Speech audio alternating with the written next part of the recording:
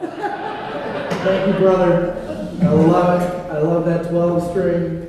I love hearing it. It's great for us to be able to worship together as we're in this Advent season, as we're getting closer and closer to Christ approaching and drawing near as a little child. We've been encountering God in the creches that have been all around us. Many of you encountered the Holy Family last week downstairs at the Star Plaza Inn. We looked at Mary a couple of weeks ago. Some crazy guy in a Joseph outfit showed up last week. That was crazy. So we're on now to the shepherds. And let's listen to our text. It comes out of Luke 2. Some of those verses we've just heard. Let's listen to them again. Luke chapter 2, beginning in verse 8. There were shepherds living out in the fields nearby, keeping watch over their flocks at night. An angel of the Lord appeared to them, and the glory of the Lord shone around them, and they were terrified. But an angel said to them, "Do not be afraid. I bring you good news that will cause great joy for all the people. For today, in the town of David, a Savior has been born to you, and he is the Messiah, the Lord. And this will be a sign to you. You will find a baby, wrapped in cloths and lying in a manger." Suddenly, a great company of the heavenly host appeared with the angel, praising God and saying, "Glory to God in the highest, on earth peace to those on whom his favor rests." And when the angels had left them and gone into heaven, the shepherds said to one another, "Let's go to Bethlehem and see this thing that has happened, which the Lord has told us about." So they hurried off and found Mary and Joseph and the baby who was lying in the manger. When they had seen him, they spread the word concerning what had been told them about this child, and all who heard it were amazed at what the shepherds said to them. But Mary treasured up all these things and pondered them in her heart. The shepherds returned, glorifying and praising God for all the things they had heard and seen, which were just as they had been told. This is the word of the Lord for us today. Thanks be to God. Let us pray. Lord, as we come to the manger, as we come during Advent, help us to encounter you, to experience you in new ways. May your Spirit rest upon us. May you speak your word to us, and let us hear what it is that you have to say to each one of us. Meet us in this time. In Jesus' name we pray. Amen. Well, over the last number of months, I've been on a bit of a Revolutionary War kick. It really started in July. You see, last Christmas, my aunt had gifted Jane and I with 2 tickets to go see Hamilton. But of course, the tickets were for July. That was last Christmas. We finally got to enjoy our present. And we went to go and see this show. Now, I'd heard a lot of things about it, but I intentionally not listened to anything, not researched it. I wanted to go and kind of experience it fresh. And while it was fresh, it's a very, I don't know, how many of you know what I'm talking about? How many? Okay. A few of you do. Those of you who do will attest to the fact that it is very different. Those of you who have not had a chance to experience it yet, I encourage you to. Just know that it's going to be very different. So in our cars, we have the CDs that are the clean version. That should warn you right there. The clean version. And my son and I especially have been really enjoying the first CD of that over the last few months. So we've been diving into our Revolutionary history. And one of the most important battles of the Revolutionary period is the Battle of Yorktown. You may remember, this is near the end of the war when General Washington gets news that Cornwallis and the British are on their way to the coast, and they're setting up a base, a camp, at a place called Yorktown. Now, the British don't know that the French are sending a fleet, and that fleet was dispatched to go to Yorktown and set up a naval blockade, trapping the British from the sea, the ocean side, while Washington marched his troops double quick across land to set up a perimeter around them, trapping the British forces in their base. Now, 3 weeks go by in this siege of Yorktown before the British finally capitulate, as a young man waves a white flag on a parapet, and Cornwallis surrenders his sword. Biographer Ron Chernow describes the scene vividly that comes next. He writes, "Tens of thousands of onlookers gaped in amazement as the shattered British troops marched out of Yorktown, and to the tune of an old English ballad, the world turned upside down. They moved between parallel rows of handsomely outfitted French soldiers and battered and ragged American troops. The unimaginable had occurred. A scruffy, unruly, ill-equipped conglomeration of farmers had soundly beaten the world's greatest, most well-trained, best-equipped, best-led military force, the British Army. And the words of those British soldiers as they marched out in humiliation well expressed the bemused shock of civilized Europe. For at Yorktown, the world truly did turn upside down. In many ways, the incarnation that we celebrate at Christmas is akin to this dramatic turn of events at the Battle of Yorktown. For Christmas is, as the ancestors knew it, at Christmas, the world as the ancestors knew it was turned upside down. The incarnation, that invading power of this little baby born in squalor in an out-of-the-way village changed everything that was to come. Luke knew this. And he illustrates this in the way that he sets up the second chapter of his gospel, describing at the beginning the world stage. Caesar Augustus in Rome, Quirinius in Syria, the notables, the movers and the shakers, the dignitaries, the important folk. But then as his story continues, we come to a stark contrast with this grand and impressive beginning. The story describes a humble setting where the Savior of the world is born. He comes without fanfare, without pomp, without circumstance, without royal decrees, without proclamations or celebrations. Luke's description is very simple.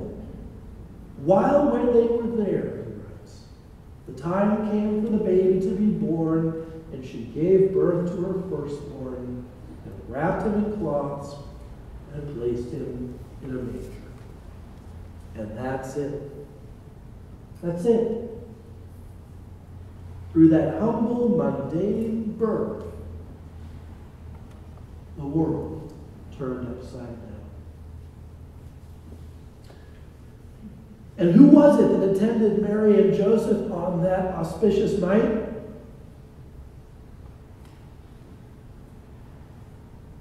Well, it wasn't the ones that we would have expected. I remember when my children were born, we thought very carefully about who we were going to have there at the hospital. Okay? Grandma and Grandpa, both sides were there. They were playing bridge while Jane was doing But when our son came into the world, all of them were there. We were very picky about who we wanted to be there for that moment. Maybe that was the case for some of you, or maybe you know people who plan these types of things out. Well, those that were there for the beginning of our Savior's time on this earth were not the well-to-do, not the important folks. They were shepherds. Shepherds. Filthy, loud, obnoxious, unkept, low-class, scruffy, ill-tongued, ill-mannered, ne'er-do-well, bottom of the barrel dregs of society, shepherds. Ugh! Shepherds. You know, those were some of the more polite words used to describe this group of people in the first century. In the social hierarchy of the first century, shepherds, well, they were down near the bottom, if not at the bottom of the list.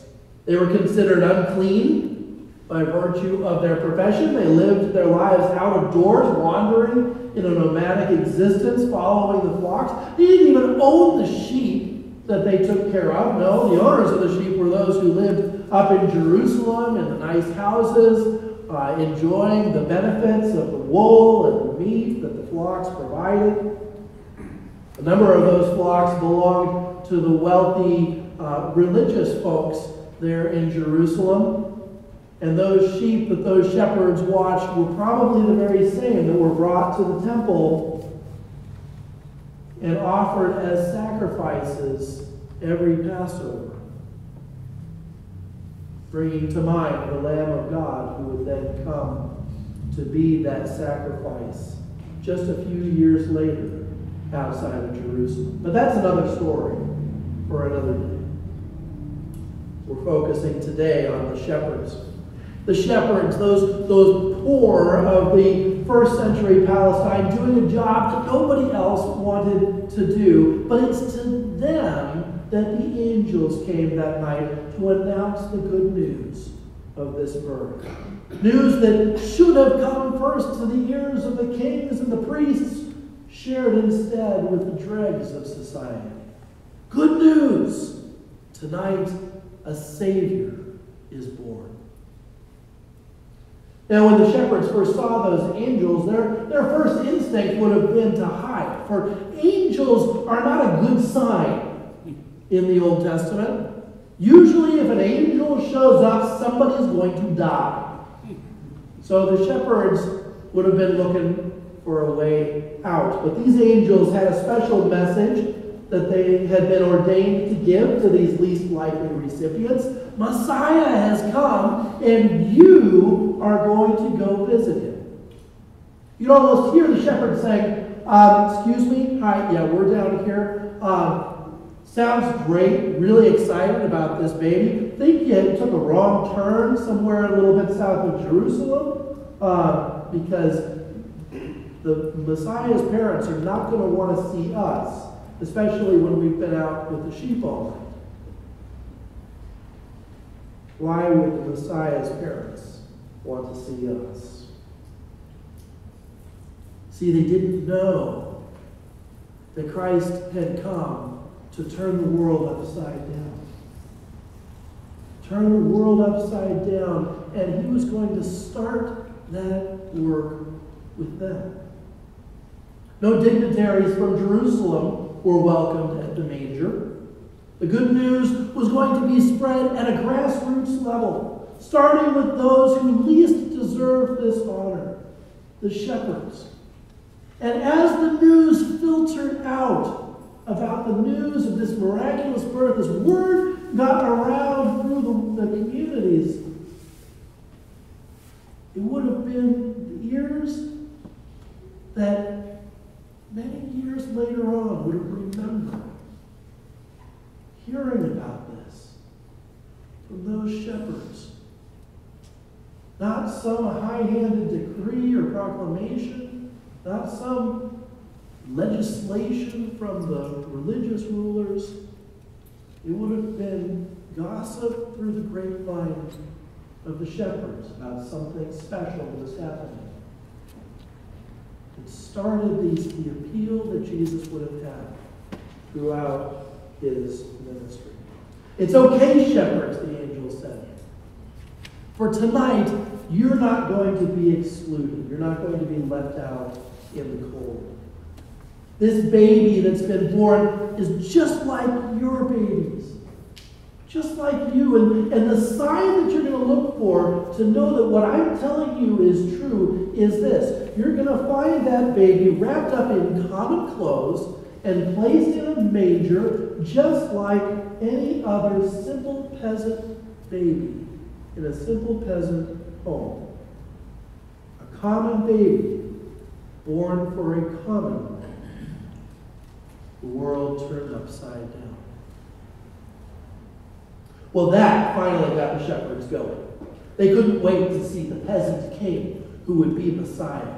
And they found the scene just as the angels described it. No lordly accoutrements, no fanfare, just the sign that the angels told them. A baby wrapped in cloths and lying in a manger, just like it had been done at their births and at their children's birth and their children's children's births.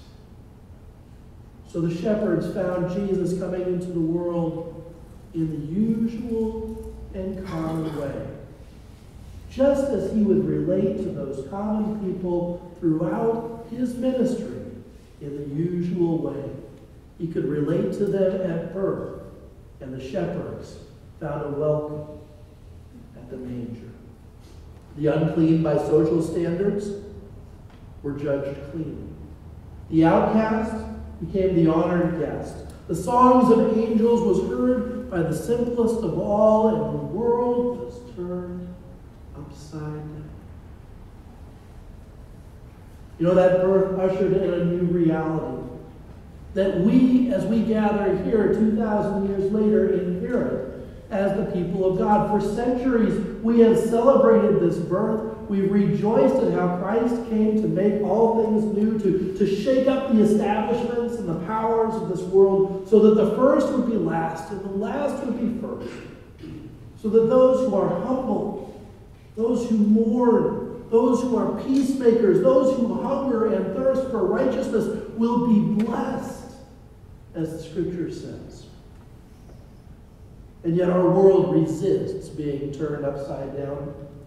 Each generation runs up against the same challenges, or those who might find respite, seeking a welcome at the manger, are excluded because they're not smart enough, or good enough, or rich enough, or whatever it might be to merit inclusion. God's incarnational work that began at the manger is that which continues in each one of us today to announce to the world that things don't have to remain the way they are. We don't have to live in a world where strong dominates weak, where poverty and exclusion and fear are the norms. Our world, too, can be turned upside down. Recently, my son joined a club at his school. It's called the Make a Difference Club.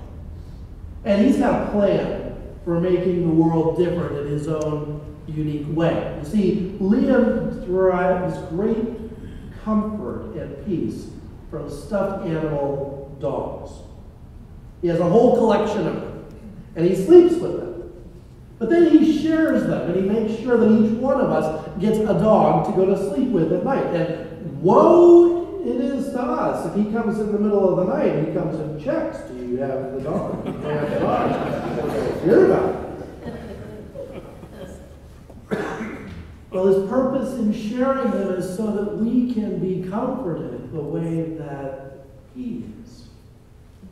And so his mission through the Make a Difference Club is to ensure that all children in our area get a stuffed animal dog that they can sleep with too.